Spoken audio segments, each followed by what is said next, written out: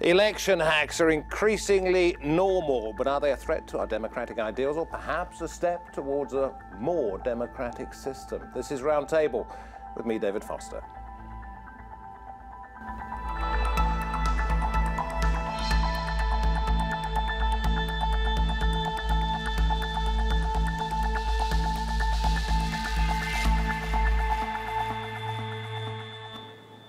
Hackers are getting bigger and bolder. Last month, the ransomware Petya brought down companies in 64 countries, including banks, law firms, and an energy giant. But what happens when an online invasion threatens democracy? Both the 2016 US election and this year's French presidential election saw significant hacks. Emails were leaked in an attempt to damage the two candidates' campaigns and, some say, undermine democratic ideals, perhaps change the course of history.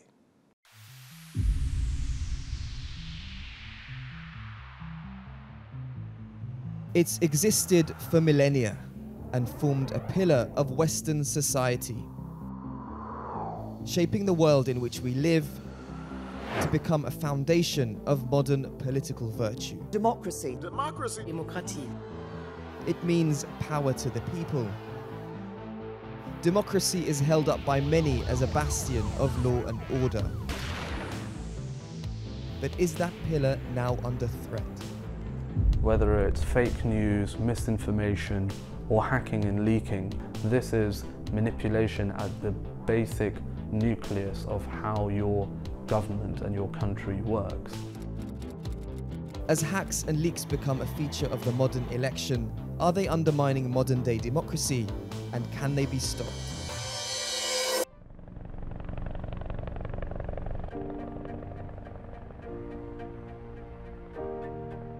Hacks have of late become a feature of Western elections. Hillary Clinton saw her campaign hacked, as did Emmanuel Macron in France. Their team's communications then posted online. Time to do maximum damage to both candidates. US intelligence accused Vladimir Putin of ordering the Clinton hack.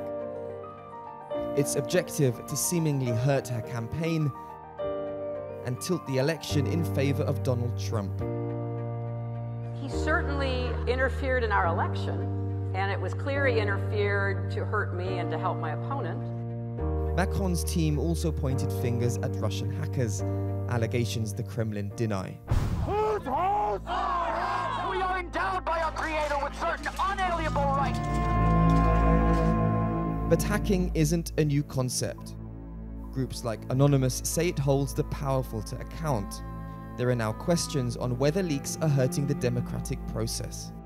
If a democracy is based on the idea that more information makes popular opinion better informed and that we get better decisions, if you manipulate that popular opinion, it changes the system, it changes the basic calculation of the system. And with the speed of the internet and fault lines in cybersecurity, the effect of hacks can be far-reaching. And keeping information out of the public eye is increasingly difficult. Some see leaks as a vital part of free and open societies, giving people the power to expose corruption and cover-ups like never before. But now there are questions about the harm they can do to the democratic process. Or will election hacks simply be the new normal, a feature of 21st century democracy? So are election hacks a threat to our democratic values, or is this simply 21st century transparency, openness, the key cornerstones of democracy? Well, joining me at today's Roundtable from Berlin, Rick Falkwinge. He founded the Pirate Party, which was built around reforming copyright law and now campaigns for freedom of information and internet neutrality. Also at the table, Nigel Inkster, Director of Cybersecurity at IISS, a former Operations Director at British Secret Intelligence Service, MI6. And to my left, we have Mustafa Al-Bassam, a former black hat hacker, member of LUSEC, a group that hacked the FBI, for which he was convicted, now completing a PhD at University College London. Making up the panel, we have Dr. Athina Karatsogianni, written extensively about the rise and spread of hacktivism and cyber conflict. Welcome to you all. Rick in Berlin, let me go to you first of all. You've said that hacking hardens and strengthens democracy, but it, in a sense, also subverts it. What it does is subvert the old guard who are used to being able to control the narrative. We've had a self-selected elite able to publish newspapers, able to publish stories, able to essentially control what the public knows. This is a lot in parallel when the printing press arrived, and the people in power at that point actually tried to ban the printing press, and did so, up to and including the death penalty, because what ordinary would give people you were the able right, to spread ideas. or somebody else in your position, the right to put this out there in the public domain? Where do you become kingmaker in all this? Well, assuming that democracy is a common evaluation of all the ideas on the table, then it shouldn't matter where those ideas come from. It's a different thing if you're hacking democracy and hacking the actual election, like when 4chan hacked the Taylor Swift popularity contest, where Taylor Swift held a contest of what school she should be performing at. 4chan hacked this vote and made a school for deaf students win, so Taylor Swift would go play there. But that's not what we're talking about. We're talking about bringing more information to the table and not hacking the vote as such, and that's a crucial distinction. Yeah, Rick, Nigel Inkster, as a former spy master, I mean, we need secrets, don't we? Well, I think there are all sorts of areas of life where secrecy, is actually essential. I mean, things like lawyer-client privilege, doctor-patient confidentiality, that kind of thing, is essential. That said, I think there is a case, for making as much information available as possible and not allowing it to be monopolized. But I would just offer one word of caution, which is that information doesn't necessarily equal understanding. Information that is released into the public domain without any kind of context, without any kind of background, can be dangerously misleading. And dangerous in itself, perhaps. Potentially so, yes. Yeah, what do you want to say, Athena? I think this is correct. However, what we see is a professionalization of lectivism. I mean, if you look at the Panama Papers, you had hundreds of people working on that with very professionalized manner, how the Snowden leaks were handled by the various publishers in the media industry, was transformed the industry. So actually, the leaks are not just out there for people to just make up as a goal on what they mean. This is a journalist, investigative journalism that has professionalized this field to an extent that we do understand what these leaks mean. But we're all assuming, aren't we, to some extent, that the hackers, know what they're doing, and the journalists who are fed information which could be selective also know what they're doing when they're putting it in a context. You've opened Pandora's box here, Mustafa, you and others, and you were found guilty of doing so. In any sense you regret what happened, what it led to? Well, I think a lot of positive things came out of what we did. And it was a real a real good case study for me, I think, to show that hacktivism could have a positive impact on the world. So, for example, yeah, give us an example. So, for example, in 2011, when we hacked HB Gary, which is a federal contractor to the Department of Defense, the leaks that we exposed to show that they were planning to do things like blackmail American journalists, that actually ended up in an investigation in Congress.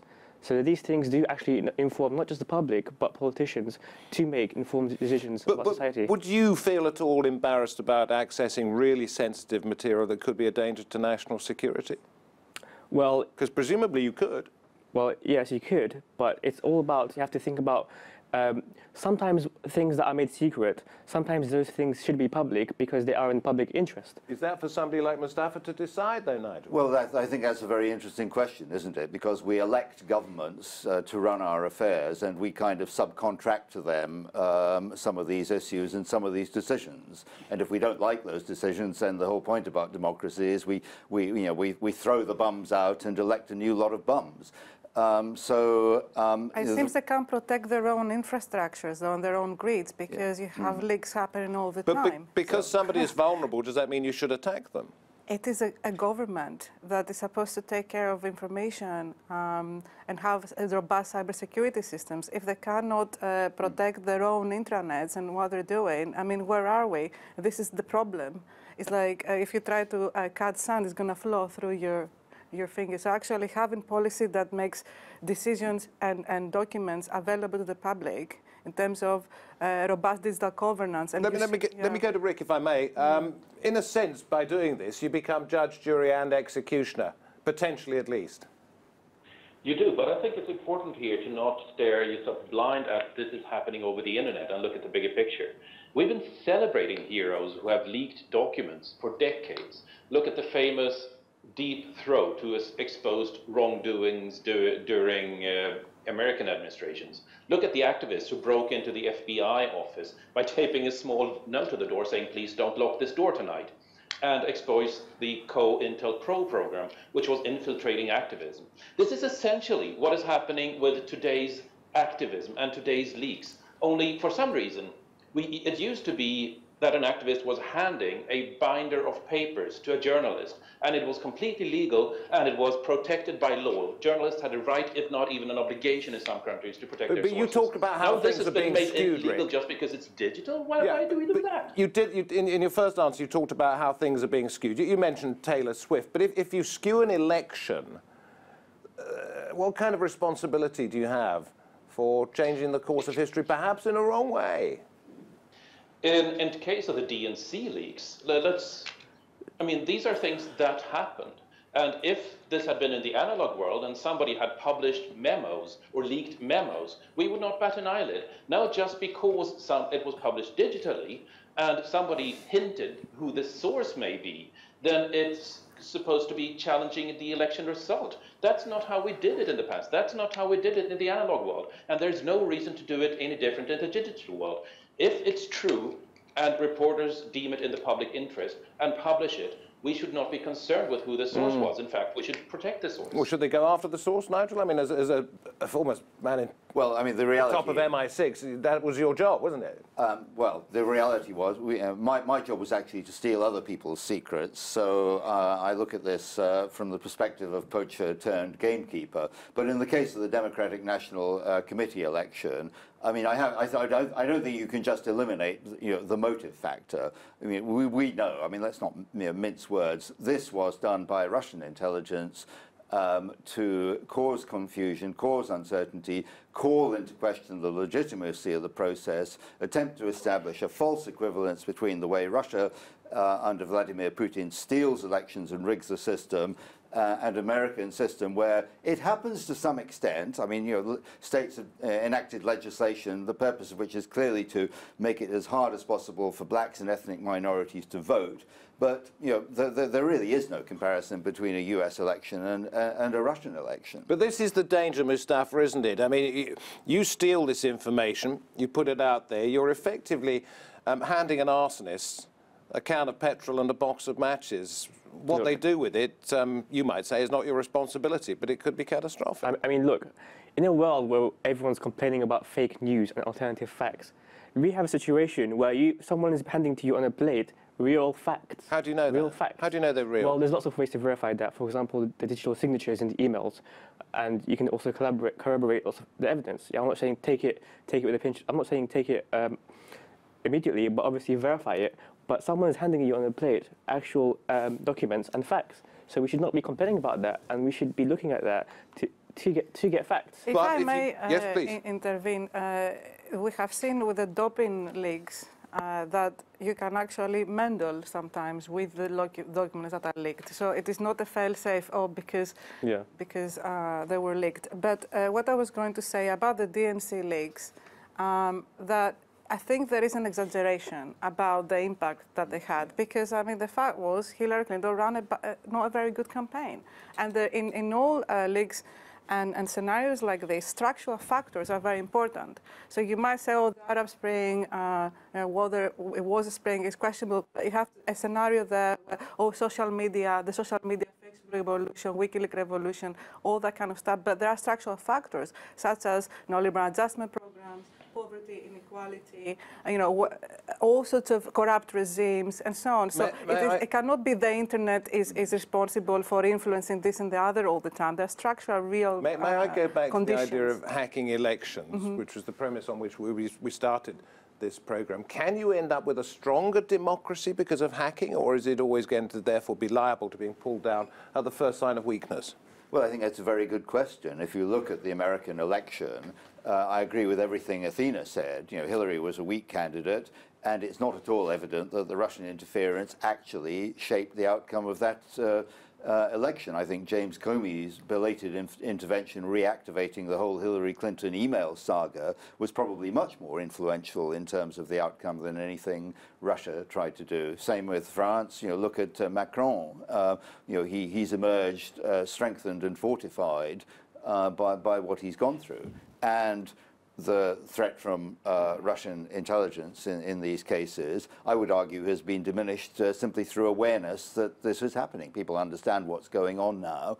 You know, they are better prepared to deal with it and more able to aim off. We'll come to how this could or can be possibly prevented in the future in just a moment. But Rick, I want to talk to you. I mean, one of your signatures is putting on a fake pirate's eye, I know, because you're with the pirate organization, but it brings to mind Blofeld, the James Bond villain, which brings to mind Nigel Inkster sitting next to me, not the villain, but the person trying to catch him. And I wonder if you think that there could be somebody who could take incredible advantage of this in the most corrupt and dangerous way. And you and the people who've let this cat out of the bag wouldn't be able to control it. I would say it's the exact other way around. As in, we have a self-selected elite who have been not corrupt as such, but who have been able to control the narrative, able to control newspapers, able to control the information flow. But as it turns out, public interest is very, very self-regulating. If, as Mustafa says, if we have a leaked fact, and that fact can be corroborated by some trustworthy mechanism, and that is in the public interest, then today it will spread all by itself. Mainstream media is no longer required to inform the public, and that's the big difference here. I suppose one of the points I was trying to get at was if you are extremely clever, you could manipulate digital signatures. You could change something so that it looked like it was real. You could malignly influence. You could not manipulate digital signatures. What you can do, though, is manipulate public opinion. And unfortunately, that has been very easy. It is much harder today, I would argue, because people can go to the source and check facts for themselves. And so a story becomes falsified much quicker today than it's ever been. Okay, but this has two sides. Rick, thank you. Should it be changed? Can we change it, this process?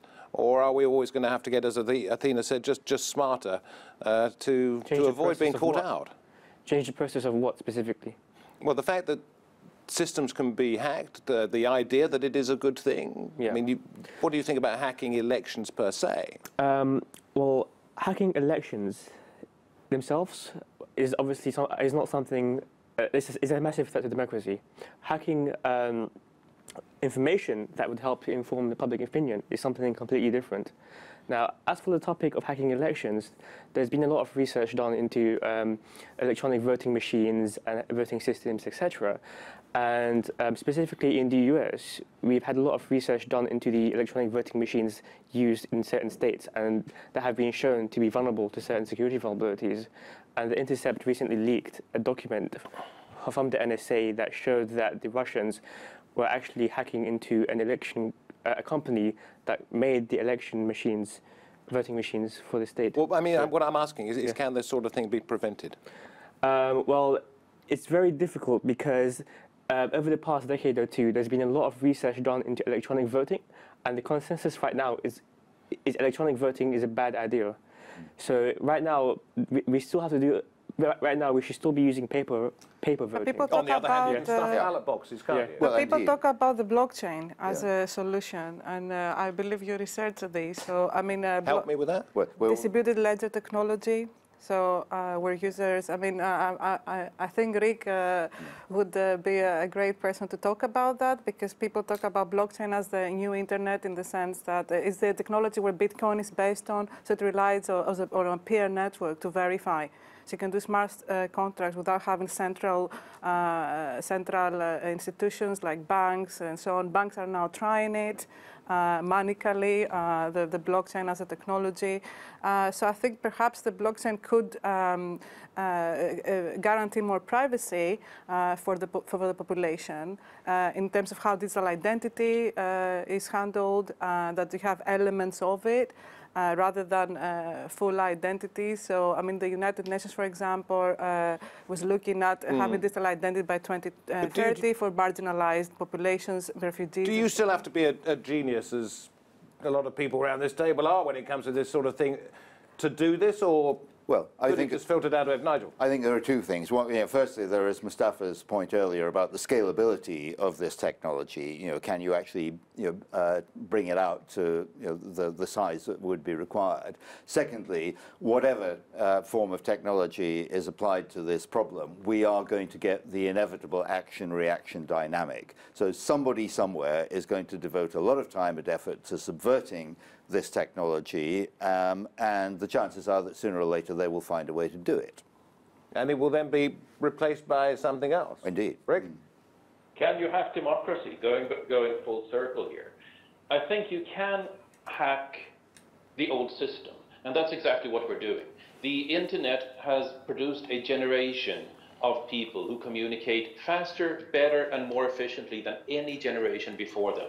The blockchain allows for a distributed ledger that removes the need for centralized trust, which is an enormous blow to everybody who have been profiting off of being the trust providers in terms of power, in terms of profit, in terms of corporate. And so, yes, technology is hacking democracy, and it's marvelous, and we're seeing so much good come out of it. But the people who are losing power, they are going to be dragged into the future kicking and screaming. And it's going to be a real painful transition. But at the end of it, we're going to see more back. Even if you don't look at the blockchain, I think there is an upset. I mean, currently, you had main tabloids, really campaign against Corbyn, and you had the result for the recent UK elections that showed that the top tabloid power in the United Kingdom is decreasing because you have social media, you have a lot of grassroots.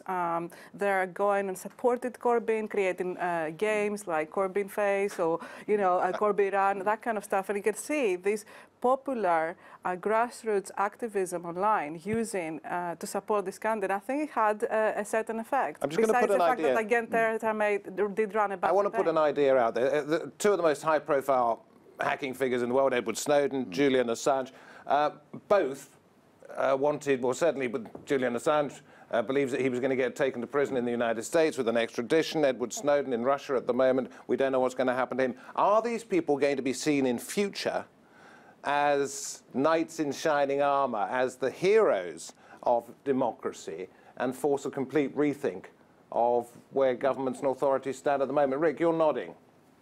Consider Donald Ellsberg, who leaked the Pentagon Papers. He was being vilified at the time, and he was being hunted. It was a practical manhunt for this person who had leaked top secret papers about the Vietnam War. Today he's seen as a hero. There's not even a stain on his record because he exposed facts. And I believe history will tell the same tale about our time.